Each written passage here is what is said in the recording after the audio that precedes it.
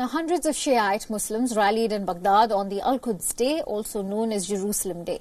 In neighboring Iran, people in the capital city of Tehran set fire to effigies of US President Donald Trump and Israeli Prime Minister Benjamin Netanyahu. All of this comes as the US tries to advance an Israeli-Palestinian peace plan, which Trump has also dubbed as the deal of the century. Iran marks Quds Day every year on the last Friday of the Muslim holy month of Ramzan. Iran initiated the day back in 1979 to express support for Palestinians and oppose Israel's occupation of East Jerusalem. Iran does not recognize Israel and instead supports the militant groups Hamas and Hezbollah. Israel also views Iran as its arch-enemy in West Asia. This year's protests are vehement as the White House is trying to market a meeting in the Gulf state of Bahrain as the first phase of its West Asia peace plan. The meeting is scheduled for the 25th and 26th of this month in Bahrain. While the specifics or the political vision of the plan is yet not clear, it supposedly aims to include large-scale investment and infrastructure work in the Palestinian territories. But interestingly, the word is also that the peace plan has no priority to address the long-standing goal of Palestinian independence. In fact, the plan has already been rejected by Palestinian leaders and much of the Arab world.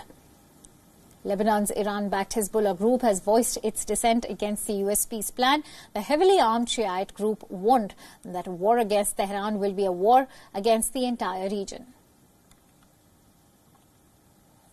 هي صفقة الباطل، هي صفقة تضييع الحقوق الفلسطينية والعربية والإسلامية، هي صفقة تضييع المقدسات.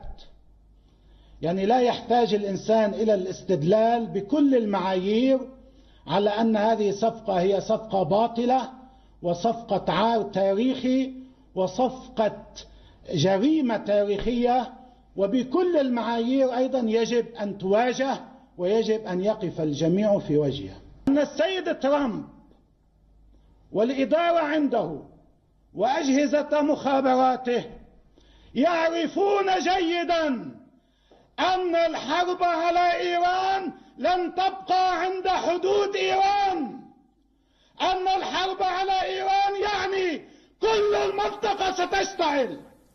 In other international stories, the global war on plastic is intensifying. Tanzania on the African continent and the East Asian country of the Philippines are doing their bit to reduce the usage and waste of plastic. Let's start from Tanzania. It has become the latest and the 34th African nation to ban plastic bags. Tanzania has banned the production, import, sale and use of plastic bags from today. Anyone who is caught manufacturing or importing plastic bags or plastic wraps could be fined for $430,000. Now, one could also face imprisonment for up to 2 years. Possessing or using plastic bags will lead to a fine of $87 or a week's jail time. No relief for tourists either.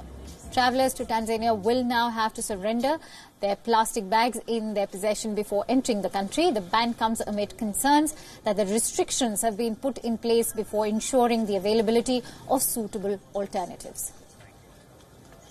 Ijulikane kwamba ikifika tarehe mosi mwezi wa 6 hakuna kuongeza muda, hakuna kutazamana.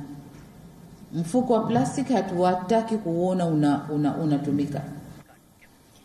On to Philippines. Now it has become the latest Southeast Asian nation to reject garbage from developed countries. The Philippines has sent back shipping containers full of waste back to Canada. The containers from Canada were apparently falsely labelled as recyclable waste when they actually were not. So the Philippines has sent them back. Canada is bearing the full cost of its transfer and disposal.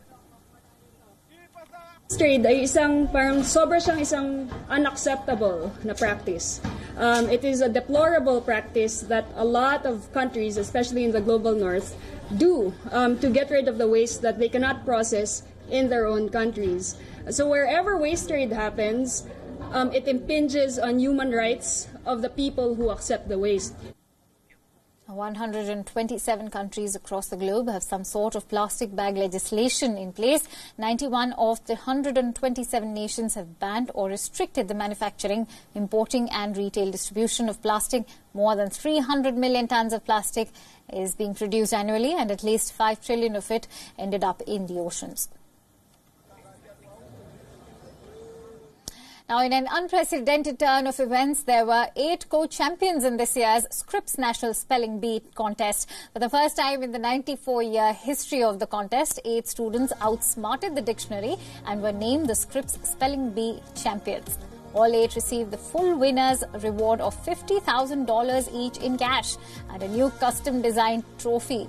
The 8 winners this year are Rishik Gandasri, Irin Howard, Saket Sundar, Shrutika Pade, Sohum Suktankar, Abhijay Kodali, Christopher Sarao and Rohan Raja. 6 of the 8 winners of the championship are of Indian descent. Indian-American children have dominated the spelling competition over the years. They have won every Scripps National Spelling Bee since 2008. After the historic win of 8 students this year, the Scripps National Spelling Bee itself said on Twitter that it was the dictionary that ultimately lost this year's event.